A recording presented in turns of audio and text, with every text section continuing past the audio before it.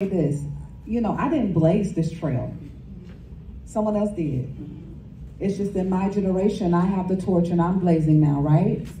And so you have to be bold enough to do what most people are questioning and sitting on the sidelines thinking and talking themselves out of doing, right? You have to shoot that shot. That's what I said all last year, and I shot a lot of shots last year, right? And some of those shots I missed, but I didn't stop, right? And there are days that I just don't feel like it.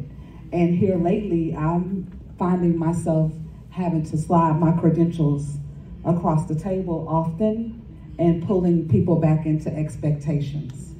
So the biggest challenge for me is making sure that I keep my emotions between the lines and keep my eye on the prize, right? Because there is a stereotype and there is an expectation when I walk in a room, not with you guys because y'all are family.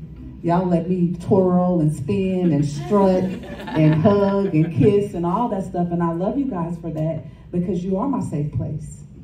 But sometimes I have to go out there amongst wolves, whether it's constantly fixing my emotions because I am a black woman, and sometimes when I see things that are out of line, I want to tell you this is what you're not going to do, right? And so I have to be conscious of that, right?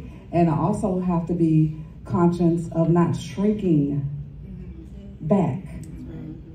Because when you're called to lead a charge, you're called to be on the front lines. And I don't need to shrink back in the face of an enemy. In fact, I always leave my opponent in a better position than they were before they met me.